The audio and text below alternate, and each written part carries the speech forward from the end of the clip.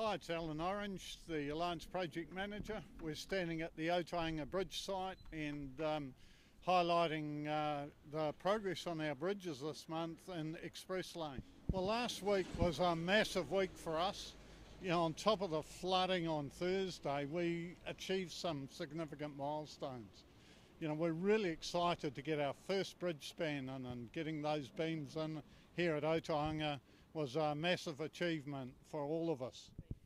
Well, we were putting the last of the beams in here when the rain hit on Wednesday night, so the guys did a great job sort of getting that finished, but the following morning when we saw the impact around town, we really stopped most of our work fronts and got to and helped out where we could to contain flood water and to fill sandbags.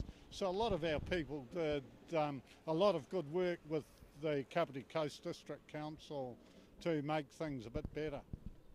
Yes, a few Saturdays back it was great to see a large number of people turn out to collect peat in their trailers and in their car boots, and you know, it was a good opportunity to meet members of the community, and hopefully your gardens are now seeing the benefit of that peat added.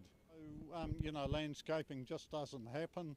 It is all planned out very carefully. In the Board of Inquiry, the conditions required us to take a lot of care about urban design and particularly landscaping, looking at ecological aspects, restoring of wetlands, creating new habitats for bird life, and so a lot of design work. We'll be hearing from some of our clever designers about what they did ahead of making the work happen on the ground. It's been great talking with you again this month. We've got an exciting month ahead with, and you'll see a lot of progress again on the Kapiti Road Bridge. So thanks for all your help.